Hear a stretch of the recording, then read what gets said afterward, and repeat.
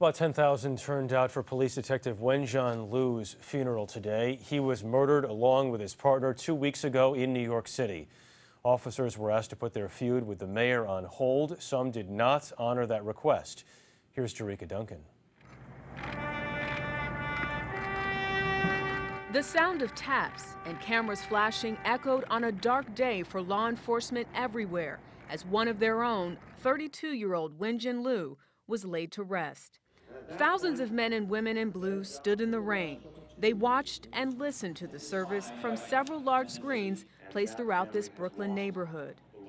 Detective Liu was a brave and skilled police officer, but he was also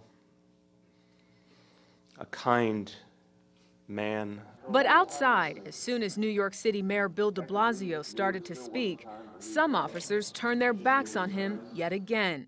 Officers turned their backs on the mayor at last weekend's funeral for Liu's partner, Detective Rafael Ramos. New York Police Commissioner William Bratton sent a memo to his officers on Friday saying a hero's funeral is about grieving, not grievance.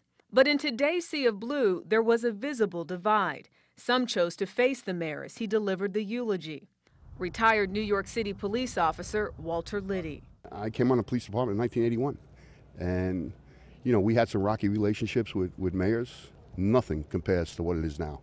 Despite the obvious tension between the mayor and some police, the focus remained on Detective Liu and his family. His widow, Pei Jia Chen. We loved you. I loved you.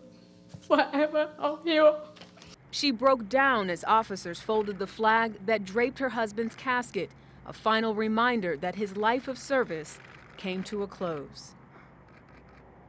Last year, 50 officers throughout the country were killed in firearm-related incidents. FBI Director James Comey, who was at the funeral, said one of the hardest parts of his job, Jeff, is to call the police departments when one of those officers is lost in the line of duty.